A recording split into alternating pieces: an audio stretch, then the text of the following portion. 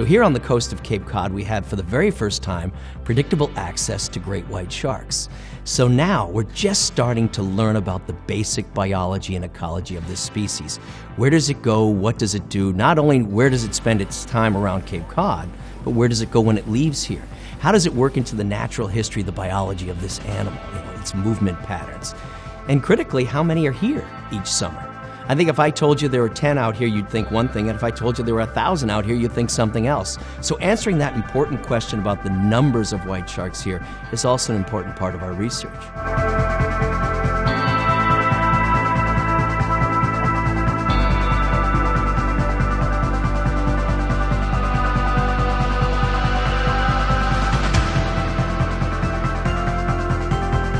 You'll see things posted at the beach, or you hear word of mouth where maybe there were predations or they saw sharks. So your eyes and ears are always open to information about what's going on.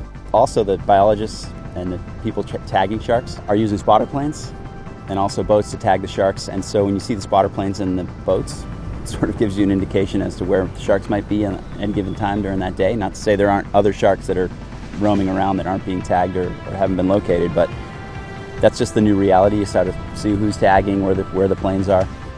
And then also just being aware. I mean, seeing giant pods of seals, probably not a good idea to go paddle out in the middle of those guys and surf.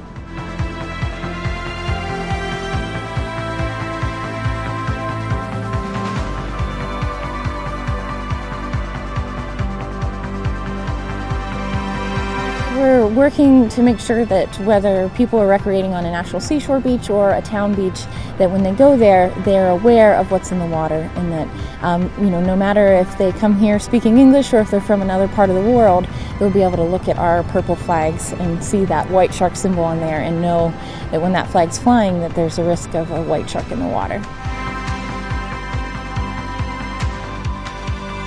Our main role now has changed in that now our focus is on educating the public and letting them know that the fear is real, that there are sharks in the water, and you have to be vigilant about where you are in the water. You never swim alone. Don't swim at dusk or dawn. Don't swim where there are seals, and there are a lot of them. Swim in front of the lifeguards, listen to the lifeguards, and always be aware that there is a danger out there, and it's for real.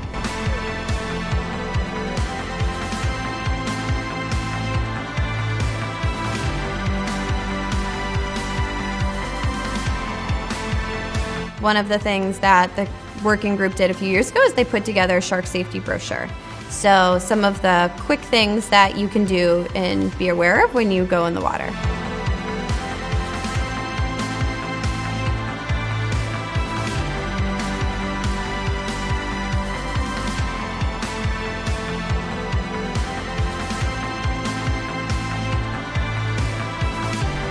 If there's a receiver located near your hometown, whether it be on the South Shore or off the Cape, if we have data off that receiver, you'll be able to track and look at the updates from that. That information will be stored on the app, as well as the push notification, so if one is spotted. But then what's also great is with the app, if you're out on the water and you spot a shark, you can report it. So you can take photo evidence and you can submit it, and then you're kind of part of the research team, and that you get to submit that to be reviewed by the science team.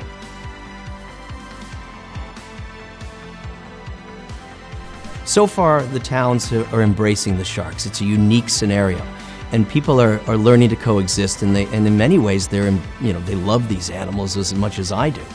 But if there is a situation, a fatal attack on a human being, that can all change quite dramatically. That's why I believe it's really, really important to be very, very forthright with the general public, with the towns, work closely with the towns. Let's get all the information we're collecting out on the table so we can all see it. We can all learn about these animals, learn to assess the risk, educate the public, and all come under the same tent when it comes to living together with white sharks.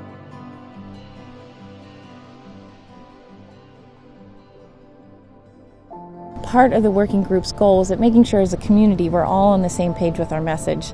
That way, moving into the future, as the research comes along on white sharks, we'll all be able to communicate to each other and know what kind of solutions are in our best interest for sharing our recreation area with animals that are in their natural habitat.